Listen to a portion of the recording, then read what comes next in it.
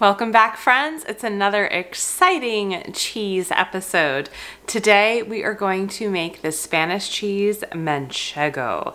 I have made this twice before. The first time last year, about a year ago, and then I opened it when I had some friends and family over, and it was the hit of the party. And so I absolutely had to make it again. It's still in the cheese cave, and I rubbed it with smoked paprika. So I did a smoked paprika Manchego. I'm sure it's delicious, but I'm aging it a little bit longer. Today, we're gonna make a Manchego. I'm gonna show you how to do a plain Manchego. And then once it's out of our brine and it's got a good rind on it and it's dried, we're gonna soak it in red wine. How can that not be good? So yeah, we're gonna do like a red wine soaked cheese. And so the wine doesn't go all the way through. It just kind of permeates the skin, the rind a little bit, and gives it that beautiful color on the edge, especially when you cut into it. So that's what we're making today. From our home cheese making book. This is on page 188. Very easy to do. Now, if you've been following along on any of the hard cheese recipes and videos, you'll start to see a really good pattern here, right? The more you do it, the more you get into it, the more you realize this isn't that hard. This is not that difficult, and you totally can do it. So we're starting with 2 gallons of milk. You'll see over there on the counter, 2 gallons of raw milk. You can use store-bought milk. I'd recommend whole milk, not skim milk, when you're making cheeses. And I would recommend, if you can get raw, I would do raw. If you can get low pasteurization or what's called VAT pasteurization, I would recommend that. But really just any whole store-bought milk would work. Preference would be organic if you're going to the store. All right, so 2 gallons milk, we're gonna do a 1/2 teaspoon calcium chloride diluted in a 1/4 cup of non-chlorinated water, right? This step, as well as what we do with the rennet, 1/2 teaspoon of rennet, diluted in a 1/4 cup of non-chlorinated water. Those 2 things are pretty ubiquitous across all hard cheese recipes in this book. So you're not gonna see me add that. I've already got my measuring cup over there with it measured out, but again, if you've been following along, it's really simple, and this is something we're doing from recipe to recipe. We're gonna do a 1/2 packet of thermophilic culture and 1/2 packet of mesophilic culture. So again, thermophilic and mesophilic are the 2 cultures we're using today, 1/2 each. Again, pretty ubiquitous across the recipes. Not all recipes use both, but recipes usually use one or the other, along with possibly other cultures too. The new thing today is lipase. This is the lipase. It is a powder, and it's basically for flavoring. It's an enzyme, so it's for mild flavoring, and they use it for feta, mozzarella, Parmesan, and we're using it for our Manchego. So it's optional. You don't need it, but it does add a little bit more depth of flavor. All right, first and foremost, again, just like the other recipes, we're gonna get our milk into the pot and we're gonna heat it up to, for this recipe, 72 degrees.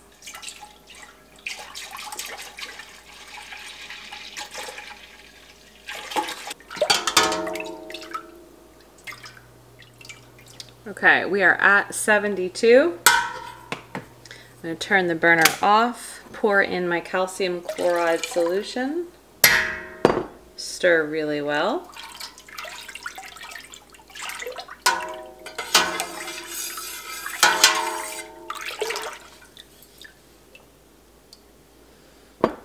Sprinkle in my 1/2 packet of thermophilic and my 1/2 packet of mesophilic, right? And we're gonna just sprinkle that on the surface of the milk and let it rehydrate.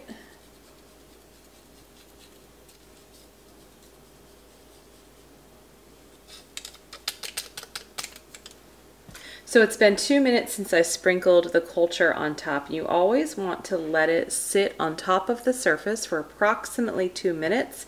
It just helps rehydrate the cultures before you stir them in because they are freeze-dried. So it's been a couple minutes. We're gonna stir them in. Remember, top to bottom as well as back and forth. And we should still be around 72 degrees. We're gonna leave that at 72 degrees for 15 minutes. While the culture is sitting for 15 minutes, we're gonna go ahead and get our rennet ready. So starting here, a 1/4 cup of non-chlorinated water. We're going to add a 1/2 teaspoon rennet.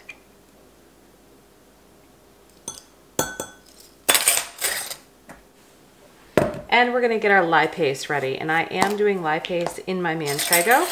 So again, I have a 1/4 cup of non-chlorinated water, and I'm adding a 1/4 teaspoon of the lipase powder. And you wanna do this about 15 to 20 minutes prior to using it so that it has time to truly dissolve, because if you can kind of see, it's just powder sitting on top.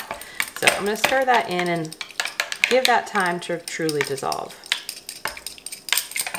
I wanted to say one thing, because it's hard when you're just watching this on YouTube, right? You have no idea the time it takes or how long does it take to get up to temperature.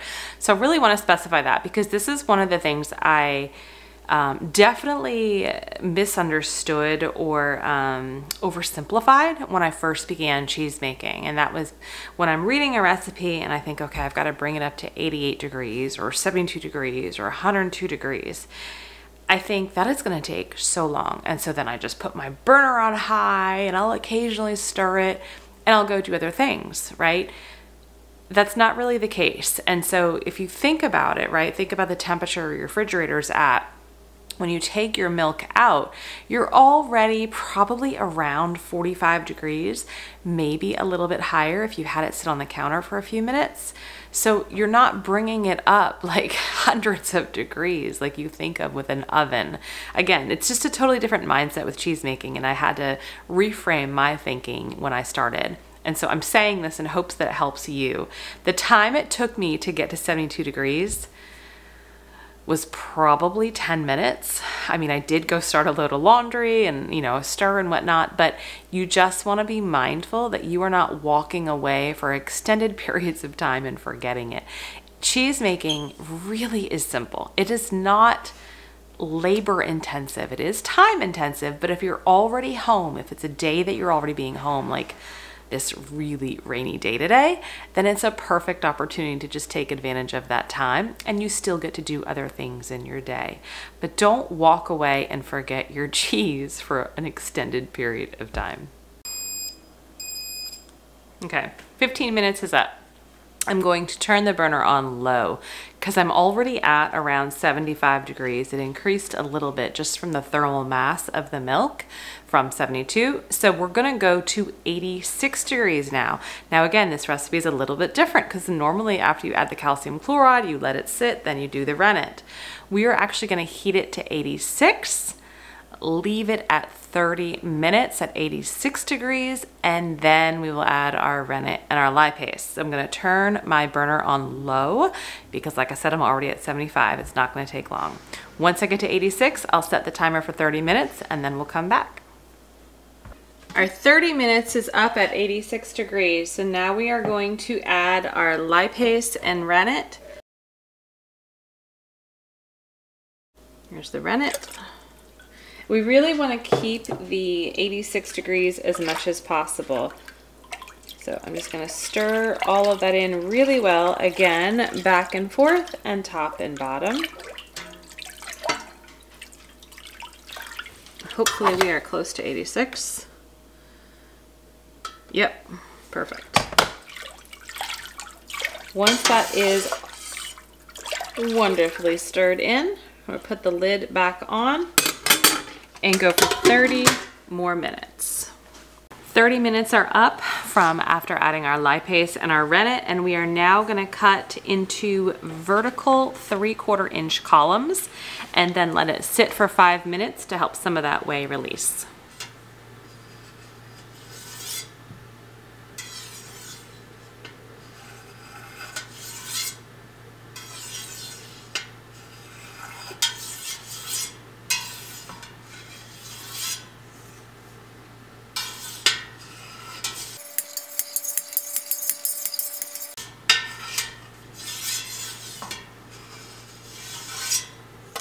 5 minutes is up, and we are going to use a stainless steel whisk here to really cut the curds up into smaller bite-sized pieces.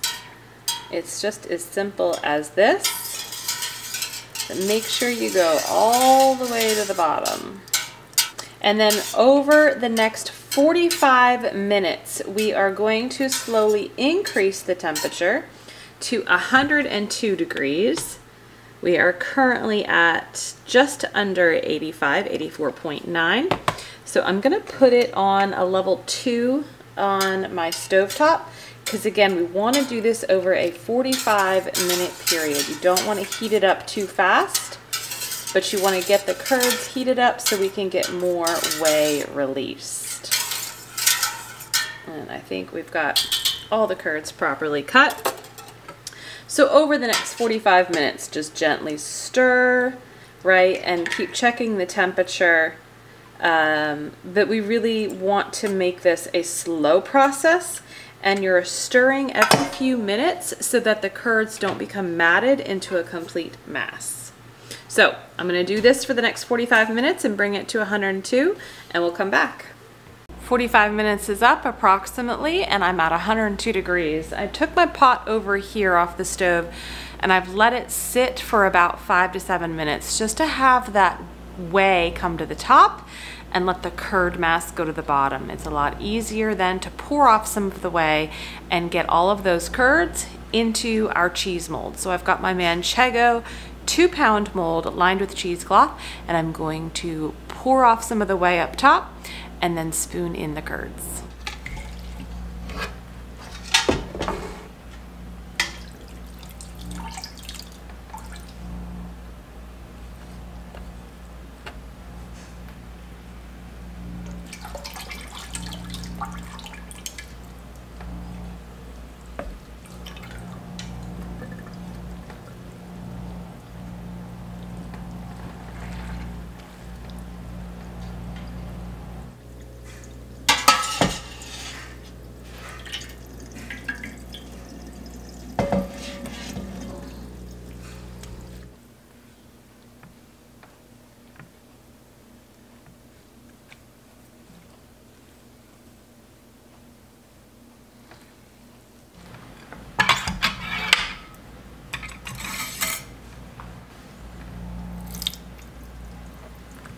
All right, cheese is in the cheese mold. It's gonna go at 15 pounds pressure for 15 minutes.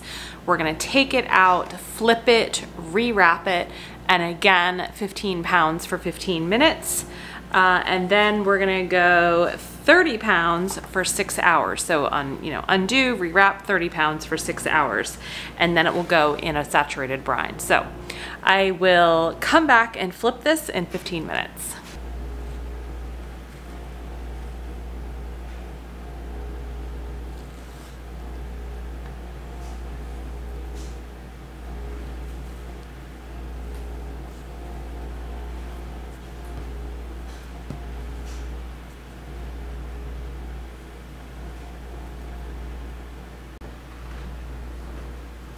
All right, now we are going to rewrap and go at 30 pounds pressure for 6 hours. Looks great.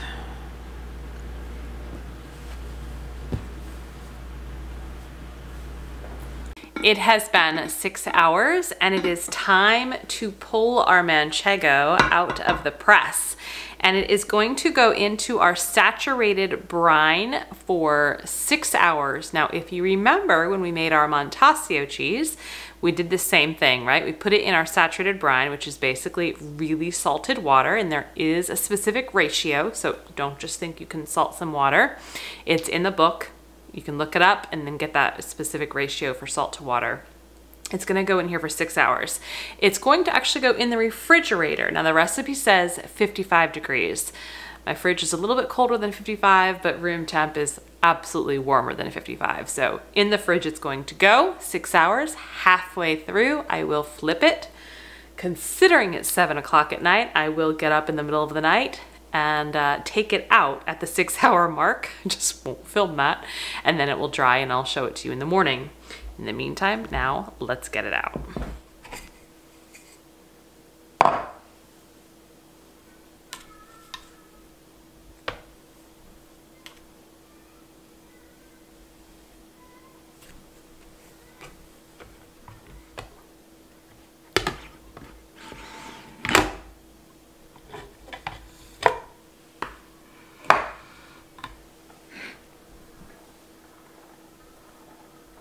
Look how beautiful that is.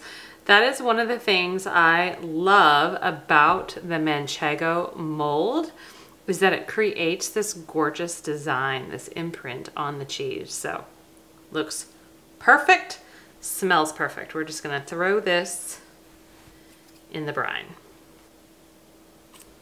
Well, maybe not throw it. Okay, so my vessel is not deep enough, so I'm going to pour some more of the saturated brine in.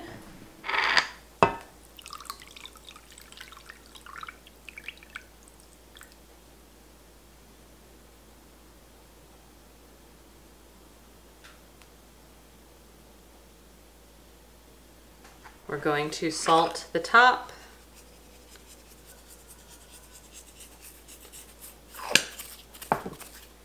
And put this in the refrigerator carefully. It's in the fridge, so in 3 hours at 10 o'clock tonight, I will flip it, resalt the top, put it back in the fridge, and then at 1 a.m. this morning, can't wait for that, I'm going to take it out of the brine and set it on a very clean drying rack over a plate.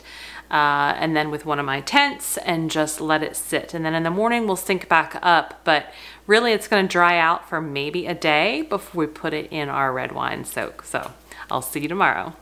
So I'd love to say good morning, but it's 1:30 in the afternoon, so good afternoon. So I did take the Manchego out of the brine. I flipped it at 10 o'clock last night, and I have to tell you the truth. So at 11:30 p.m. I was like, oh my gosh, I have an hour and a half left to go of this, and then I take it out of the brine. Do I do that? Do I set my alarm for 1 a.m. and take it out and do everything I need to do then, or do I just do it now? I did it then. So at 11:30 last night, I was like, screw it, I'm taking it out of the brine and I'm going to bed. And that's what I did. So here's our Manchego. It is beautiful. What we're gonna do is soak this in red wine. Now, you could skip this step if you preferred to. And really what I would do if I was not gonna do this red wine step is I would take a little bit of a really good quality olive oil and I would rub the surface of my Manchego with the olive oil. And that is because you don't want it to dry out too much. So I would rub the surface and then I would leave it to air out on the drying rack with the cover for maybe another day or two, just to kind of help that olive oil create this beautiful rind to seal the moisture in. And then I would vacuum seal it and put it in the cheese cave. But today we're soaking in red wine. So I have a beautiful red wine here, courtesy of Dry Farm Wines. You may have heard me talk about Dry Farm. I have become an affiliate with them and I am so excited about this because I have been partaking in Dry Farm wines now for over a year and it is the only wine that I prefer to drink. A little bit about them really quick.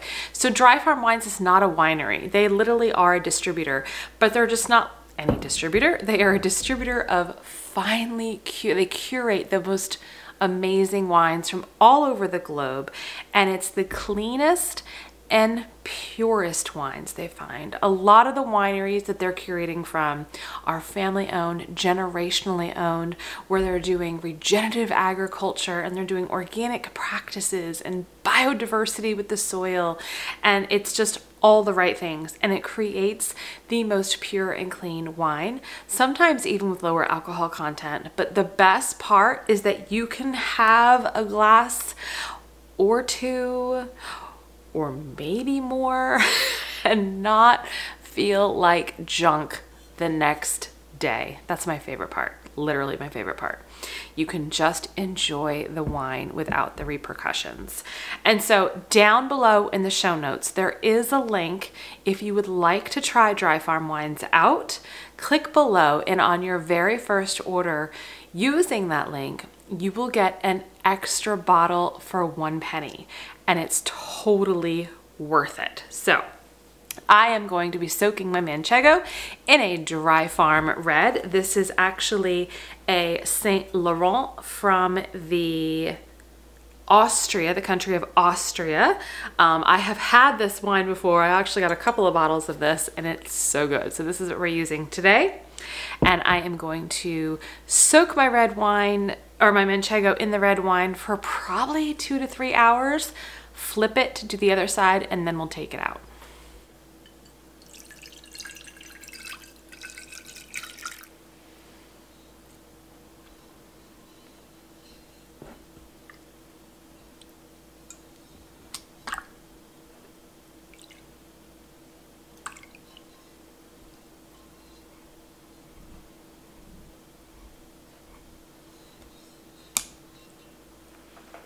It's now time to vacuum seal our wine-soaked Manchego.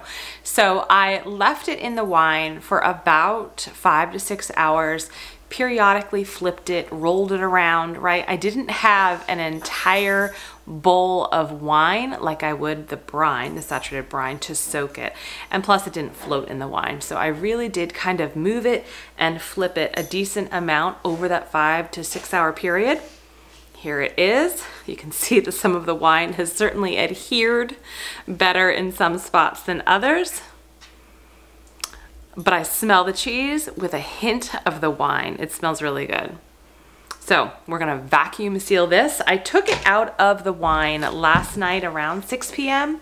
So it's been aging for 14 to 16 hours, not aging, but sitting out for 14 to 16 hours just to dry off. You don't want to ever vacuum seal your cheeses if there's a lot of moisture on them. While it creates a wonderfully humid environment for aging, you don't want it too humid for mold growth. So let's get this vacuum sealed.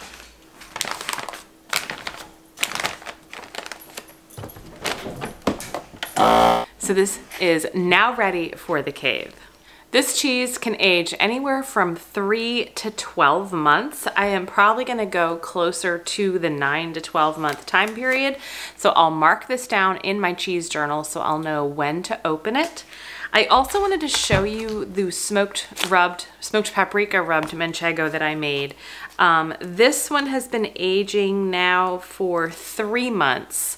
And you can kind of see the difference here in size. It's even just a little bit smaller in height, but the smoked paprika, you can kind of see the hint of the color on the outside of this one. So this will go a little bit longer, and this is going to go anywhere from, like I said, 9 to 12 months. So thanks for joining me on the wine-soaked Manchego journey today. I will see you next time. Stay healthy, stay well. Bye-bye.